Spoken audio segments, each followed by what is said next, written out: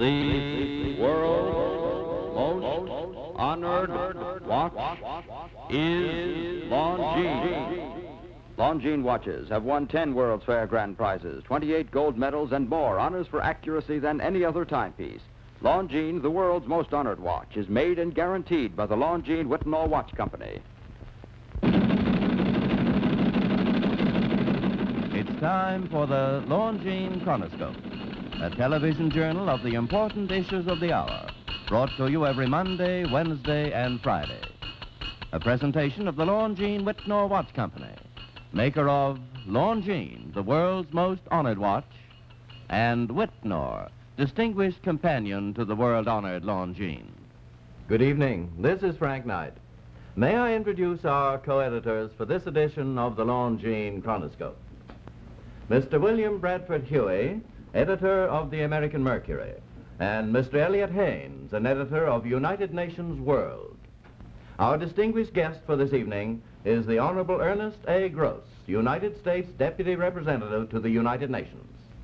The opinions expressed are necessarily those of the speakers. Ambassador Gross, I'm sure that many of our audience remember your appearance on this show 3 or 4 months ago. Since then, a great deal has happened, and I'm sure that our audience would appreciate your views tonight on what's being accomplished at the United Nations. Now, sir, as a first question, do you believe that there is more support in the United States for the United Nations today, or less than there was at your last appearance?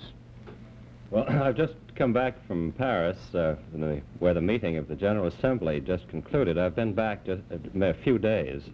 I would say that there is less support.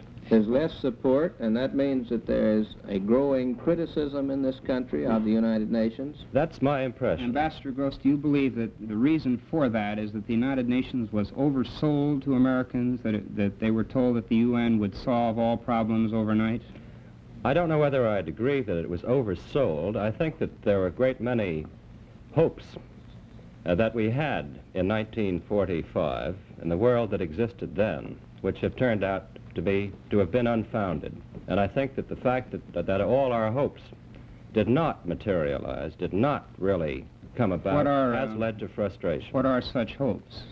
Well, in 1945, just after the war, we thought, I think a great many people all over the world thought, that all the big powers, including the Soviet Union, would agree on peace treaties for Germany and Japan. Of course, the principal disillusionment has been the recalcitrance of Russia, has the Yes, I think the fact that the Soviet Union has not carried out its pledges, that the Soviet Union has violated the United Nations Charter, the fact that the Soviet Union has not cooperated with the rest of the world, has led to the situation which exists today in the world. Well, now, do you think that at the last General Assembly, the failure of the Soviet Union to live up to its pledges was revealed by United States insistence on that point? I think that from 1945 until the present moment, the Soviet Union has been revealing itself in every meeting of the General Assembly and every United Nations meeting. I think that's one of the advantages of the United Nations. As a sounding board for... I think it's a place where every country can reveal, and does reveal, whether it's conscious or unconscious, where they show exactly what they're up to. Well, I think our people generally understand that the disillusionment about Russia. Now, what about our own nation? Have any actions by our own government contributed to disillusionment in the United Nations? Now, specifically on the Korean armistice, do you think that the whole Korean matter has contributed to disillusionment in our country? I hope not. I hope not. I think that the attitude of the American people, if I can summarize it, as I see it at least, the attitude of the American people toward the United Nations has followed the ups and downs of the Korean War itself. I think that right after the aggression against the Republic of Korea back in June 1950, there was a tremendous enthusiasm in this country for the United Nations and for the fact that the United Nations decided to stop aggression in Korea. I think after the Chinese communists came into the war, and as General MacArthur said at that time, a new war had started, I think that there was a great deal of disillusionment and disappointment in the fact that the United Nations had not carried the war to a successful Well, conclusion. now, do you think that the United Nations can carry the war to a successful conclusion within a reasonable period? I think that decision is for the communists. I think that the United Nations has won a great victory in Korea. I think that the American people and the rest of the world understands that aggression was brought to a halt in Korea. The Republic of Korea is a country today. On this question of American disillusionment, which seems particularly interesting to me, sir, do you think that much of our disillusionment in Korea has been caused by the fact that some of our allies have seemed to be rather reluctant?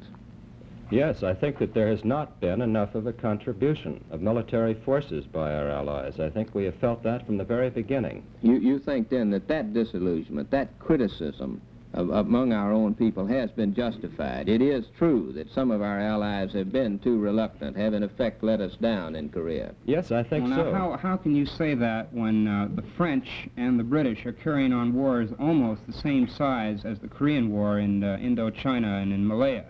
Well, there are 60 members of the United Nations. Now, I don't want to seem to be running down the contributions which the French and the British, you've named them, have been making in the general battlefront against communism in the world. The French have had astounding losses in Indochina, where they've been carrying the war against communism. The British have been making sacrifices in Malaya and in Southeast Asia generally. I'm not referring to any particular countries when I make the statement I do, but the United Nations effort in Korea should be a collective effort.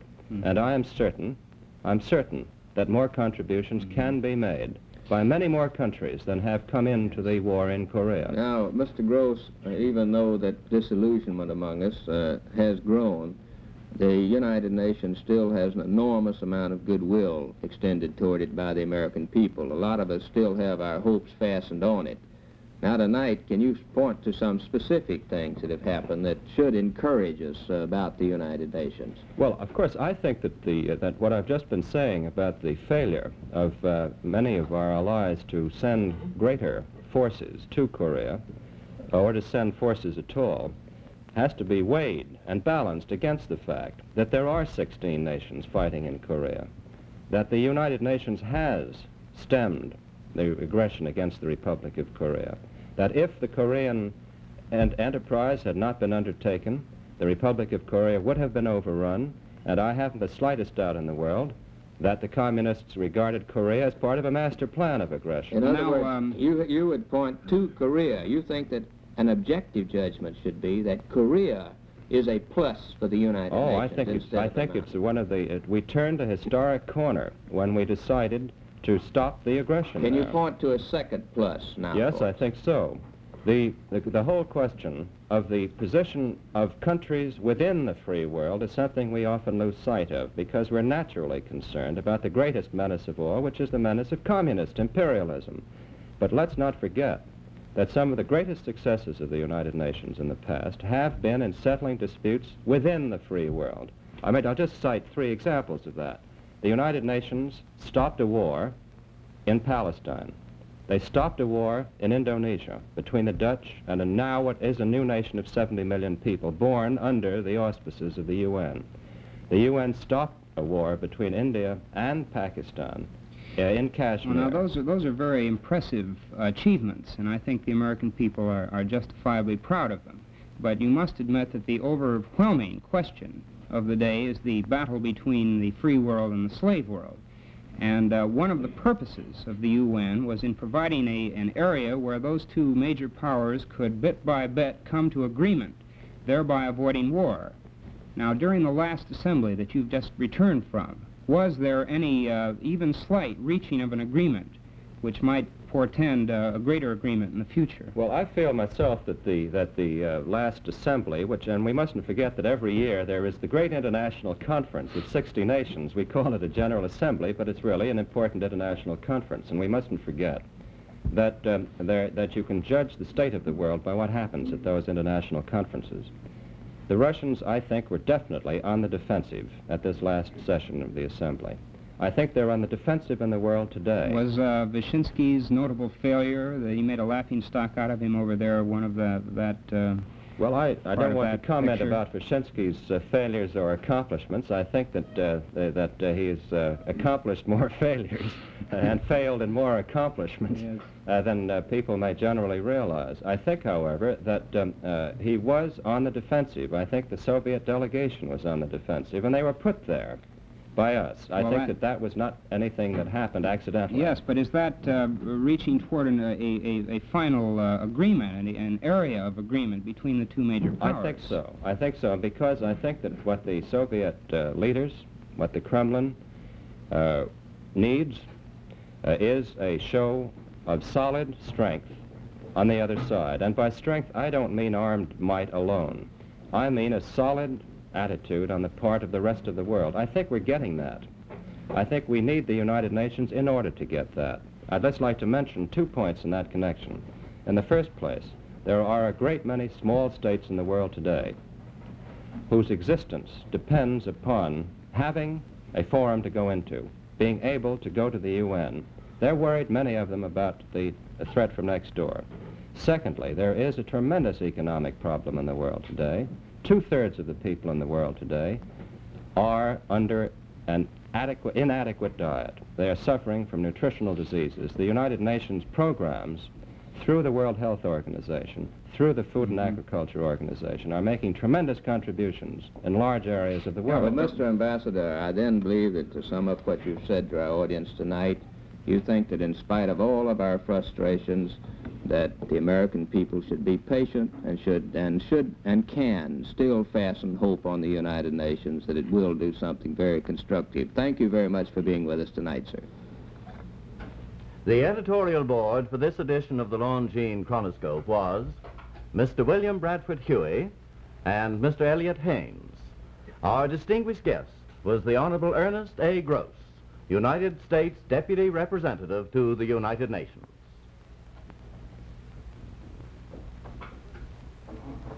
One of the virtues of our free enterprise system is the benefit to the public in better quality and lower prices, which spring from free and open competition. Now, certainly, the stimulus of such competition made it necessary to make Longines watches ever better and better, and it is through free and open competition that Longines became, in fact, the world's most honored watch, honored for excellence and elegance by 10 World's Fair grand prizes and 28 gold medals, honored for accuracy by innumerable prizes and bulletins from the great government observatories, honored for honesty in sports, aviation, exploration, and science. For superlative quality and true investment value, Longines watches have become the first choice of discriminating men and women in every country of the free world. So, if you wish to purchase a very fine watch, either for yourself or as a gift, look for the true worth in the watch you buy, and your choice will be Longines, the world's most honored watch, premier product of the Longines Whitnall Watch Company since 1866, maker of watches of the highest character. This is Frank Knight again, inviting you to join us every Monday, Wednesday, and Friday evening at this same time for the Longines Chronoscope, a television journal of the important issues of the hour, broadcast on behalf of Longines, the world's most honored watch, and Whitnall, distinguished companion to the world-honored Longines, sold and serviced from coast to coast by more than 4,000 leading jewelers who proudly display this emblem, Agency for Longines Whitnall Watches.